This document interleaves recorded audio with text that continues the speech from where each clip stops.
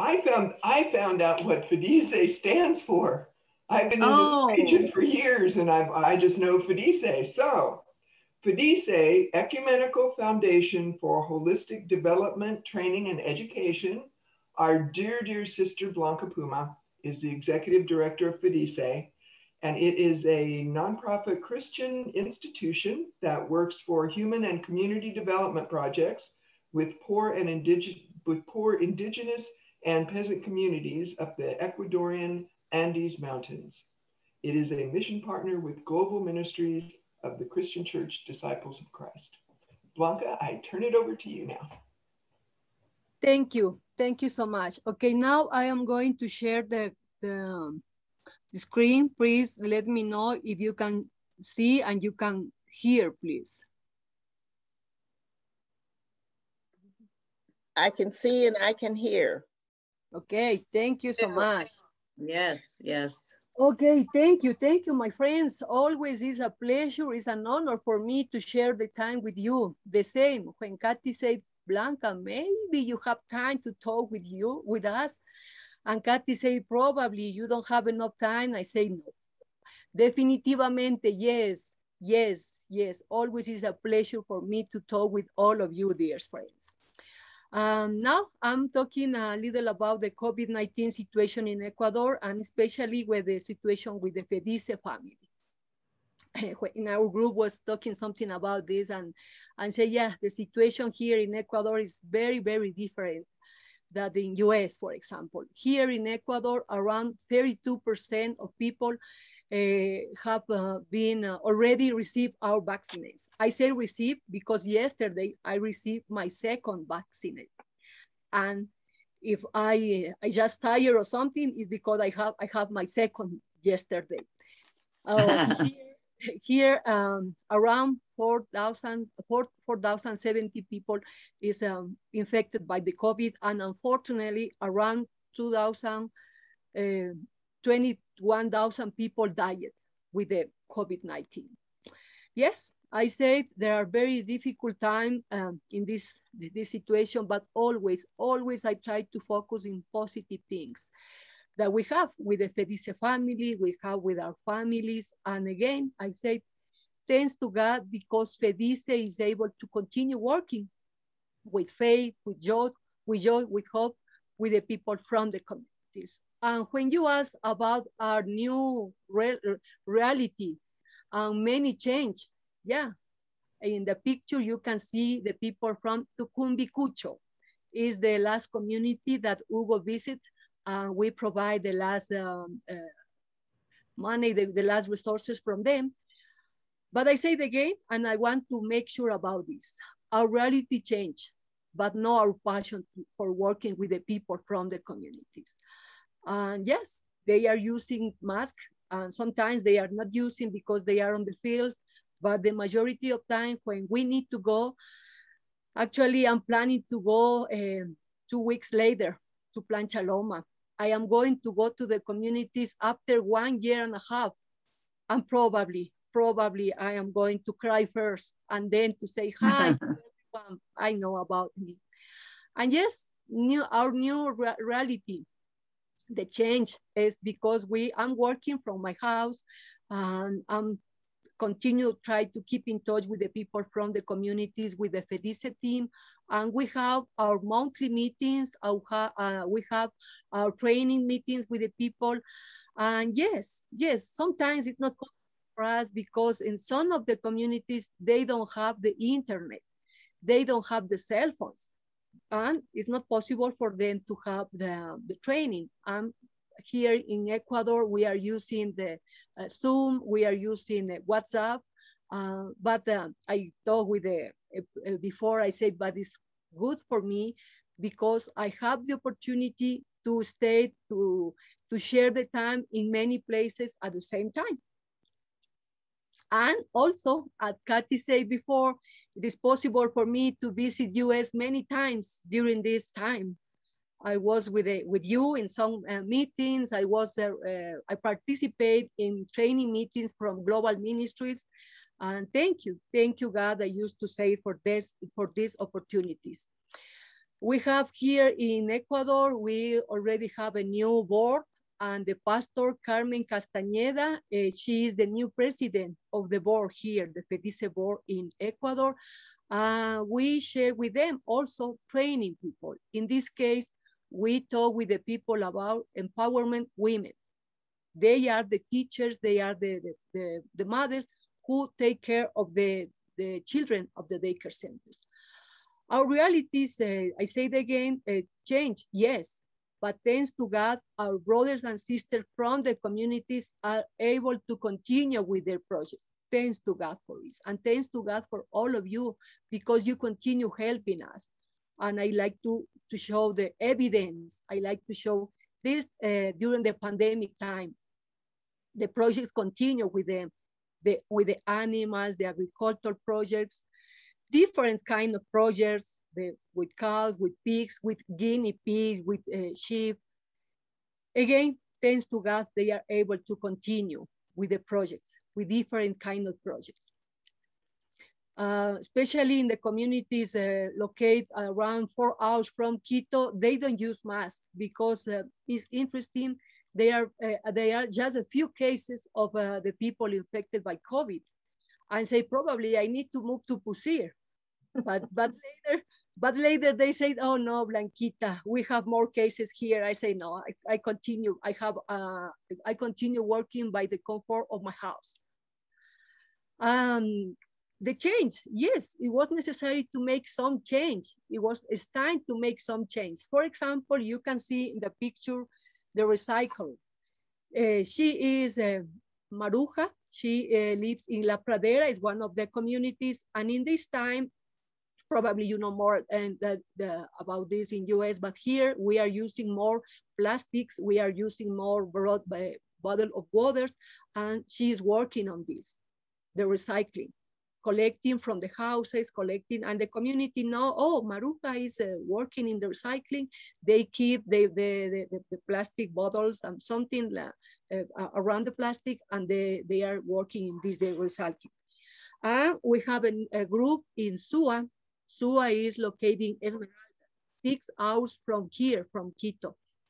They are working in this project to prepare food, but it's not possible. Now I say this is we are able to go, but we don't want to go because we need to take care of ourselves. They are preparing food to take.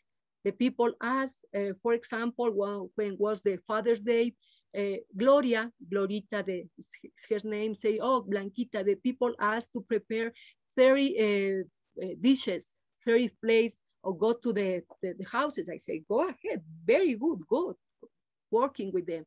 And they prepare something like this.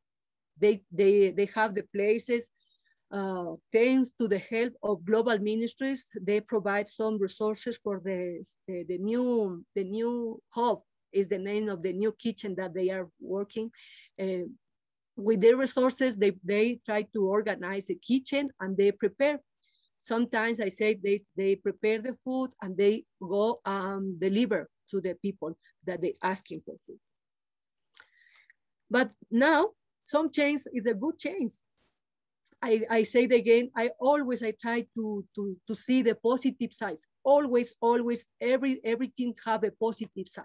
In this case, for example, she is in San Miguel community. This is the place before the pandemic, and she is the place after the pandemic. What's happening with this small business, family business, is I was talking in our group. I said we were in martial law here in Ecuador. It's not possible for us to go outside. Only a few hours to buy something and come back to our houses.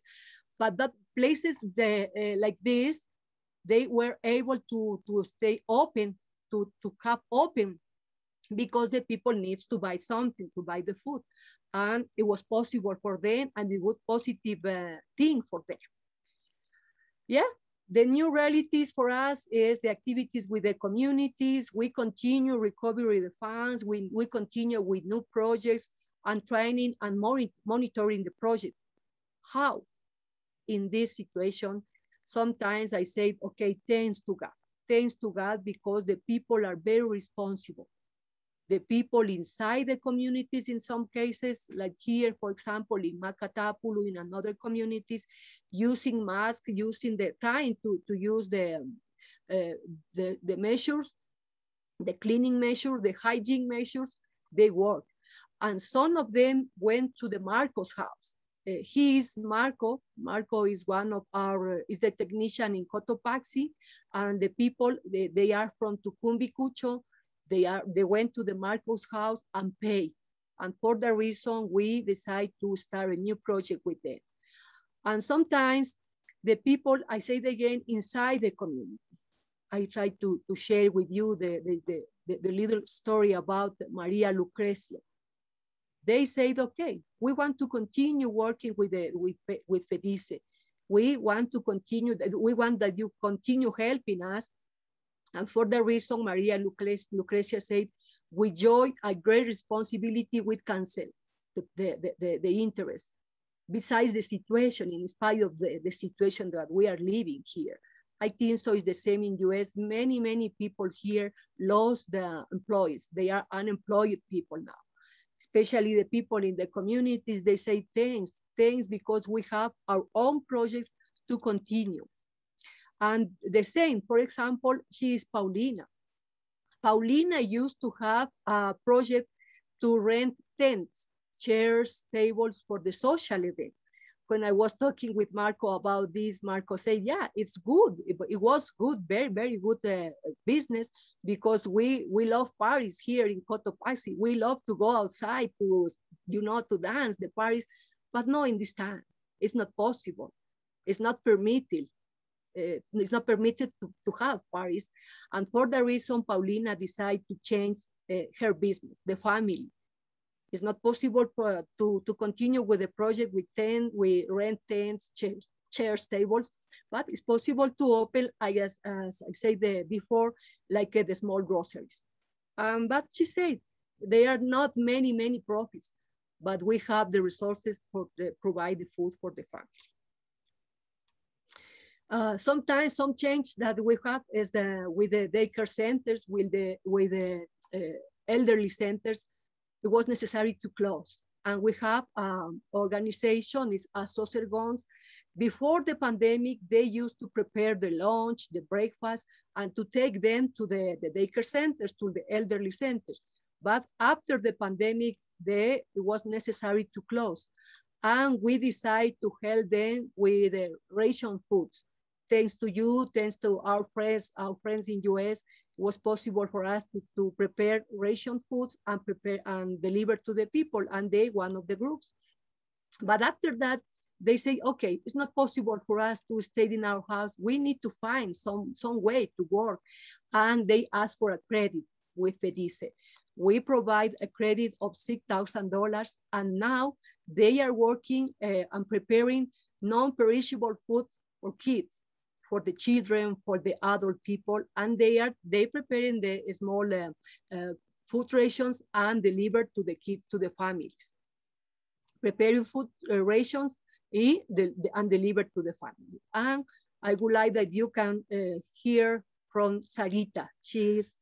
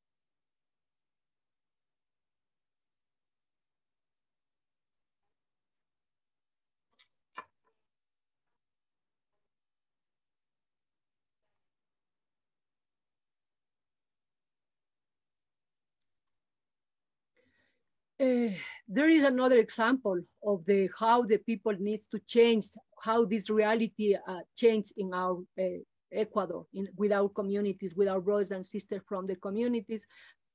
She is Gloria. They are from SUA Women Group, and they are organizing a new kitchen. As I said, preparing food for the people. As I said, always working with happiness, with faith, with hope. They are enjoying the time. In spite of the situation, thanks to God, they are able to enjoy the time. Laughing and working. Continue trying to find, but working with happiness, with faith and hope. And as I said, thanks to God, we were able to continue with the projects. In this case, Hugo from the FEDICE team, he is the coordinator, delivered the funds from one communities. In this case, Marco in Cotopaxi, and in another project, Nueva Vida, the Yacubamba, we are providing the resources to the people. They are the new members of the board. The people continue, I say it again, thanks to God, they are very responsible people. They want to continue working for the reason we want to continue deliver the resources for the projects. In this case, in Otavalo, in Cotopaxi, in Pusir, working with them. I say it again, they are new reality. We need to use masks, but again, our reality changed, but not our passion to work with the people from the communities, to work with the people from the communities continue, thanks to God again. Sometimes it's necessary to went to the communities to training. In this case, for example, the women's group in Romerillos, they are receiving training from Hugo and from Carmita, the new president, and the monitoring and practical training. When we delivered the resources, after 1 month, Marco went again to the community and he was able to practice with them and to train them and practice with them. Yeah, it was necessary to make some change to continue with activities at the daycare centers also.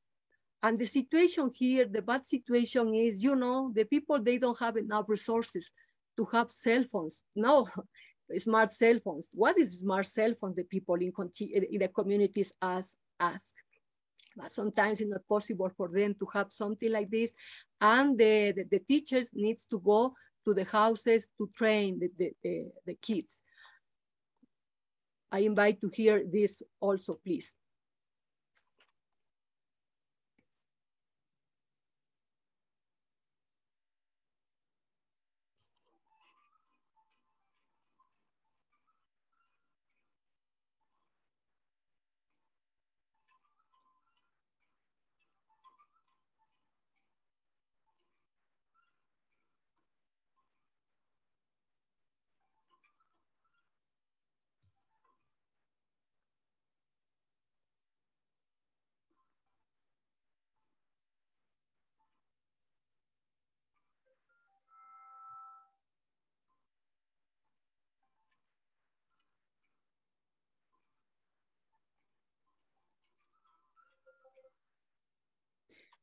This is the new reality for our children from the communities. And yeah, with the same with the FEDICE family, it was necessary to make some change. I said every 2 years, we change the assembly, the board, and we have meetings.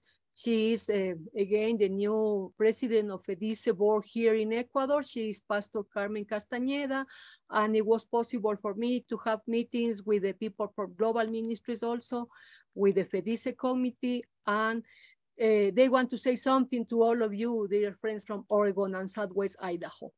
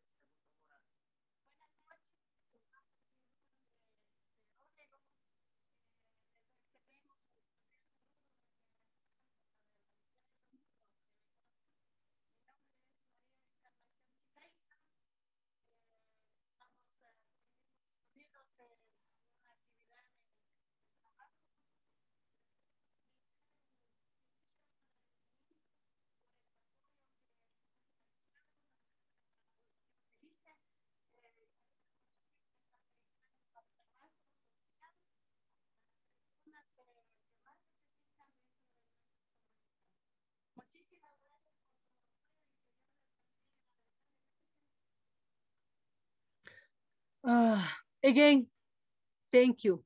Thank you, God. Thank you, God, because I say thanks, God, for only God let me to be an instrument to continue working with the people from the communities. As always, my commitment to continue working with the women, with the men, the children, the family in summary from the communities. They are my inspiration to continue.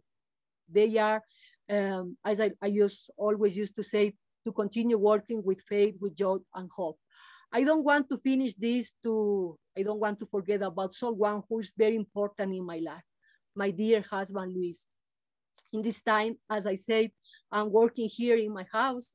Sometimes I said, okay, I need your place. Go, okay, hasta la vista, baby. I need to use this place. Actually, I'm using now the Luis's office for the internet, for the Zoom, but thanks God, I said. Thanks God for Luis's life.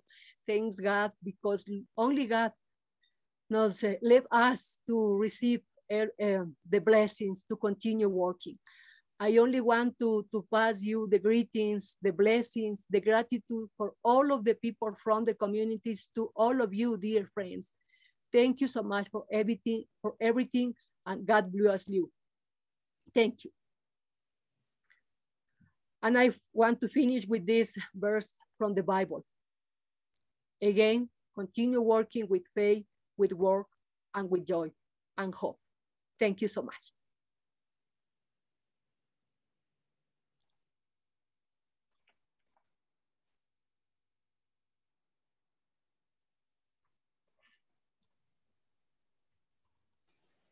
Thank you so much, Blanca. Thank you so much. It's always such a joy to have you with us. Thank you. To hear about your passion. And in this time, I'm not crying. I try to, okay, take it easy, take your time, no cry, no cry. Sometimes it's so hard for me. But thank you so much for everything, to all of you, my dear friends.